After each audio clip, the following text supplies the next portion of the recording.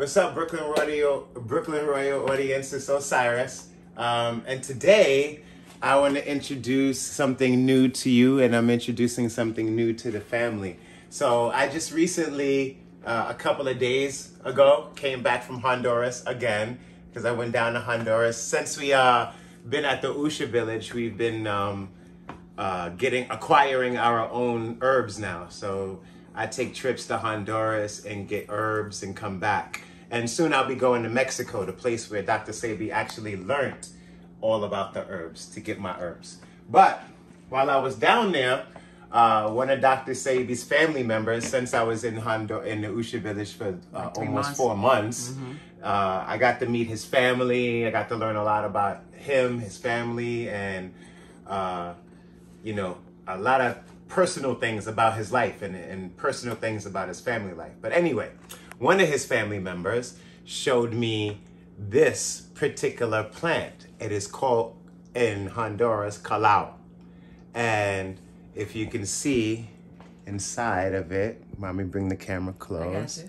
Wow, look at that, guys. Yeah, it has this chocolate looking substance that's very sweet inside of it. And you can actually take the seed out and suck the chocolate looking substance off of the seed, and it's actually very sweet tasting.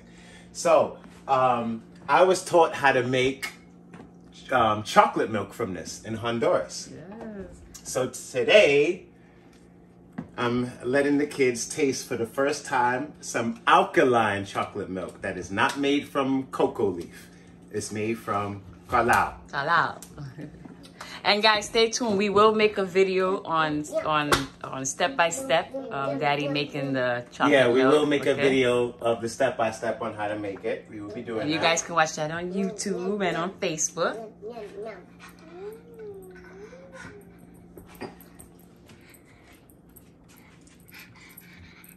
Look how it looks. Look at that, looks guys. just like chocolate milk.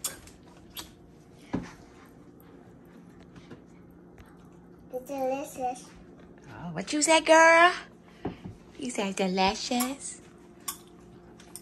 This right here is a chocolate fan over here. She's gonna get some real good alkaline chocolate. That is so good. That's good? All right.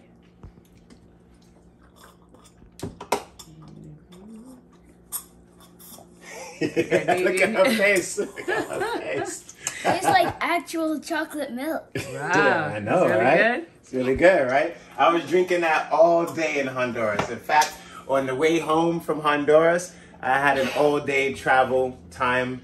The flight was only 4 hours, but I actually had to travel to San Pedro for 3 hours from La Ceiba, so I was traveling all day. And this held me down. I was able to fast with just drinking this and coconut. Hey guys, this is a picture of the Carao fruit. Its usages are for anemia, bleeding, laxative, and many other usages that I don't know about. This is high in iron. And once again, this is just a picture just to show you guys. Nut water for the whole entire day. It's packed with iron, right? What's the benefits in it? Yes, it's packed with iron and a bunch of other minerals, but it's high. The most potent mineral in it is iron. All right. Oh, look at her going for a second. So my baby girl you can't give the kids too much of this, because it actually gives them a lot. It gives you a lot of energy, and anyone who drinks it. So, like, if you give the kids a big glass of it, they'll be running around, acting like super beings. Okay, Dad, you don't want to give them too much. I feel like I can. Dad, wasn't I falling asleep? Watch your fingers. Wasn't I falling asleep last night? So yeah, last night, me and my wife was up at like 3 in the morning. And I was complaining. She was complaining about how tired she was, and I made the chocolate milk, and I gave her a glass. She wasn't complaining about being tired anymore. She was up until 5 o'clock in the morning. And talking a storm. And cleaning. First she was telling me how tired she was and she can't clean. And she was doing everything. So yeah, it really gives you a lot of good energy, and it's good to have. If you could find it, since I got it in Honduras, I'm guessing you should be able to find it in Latino stores, like Latino fruit stores and stuff like that.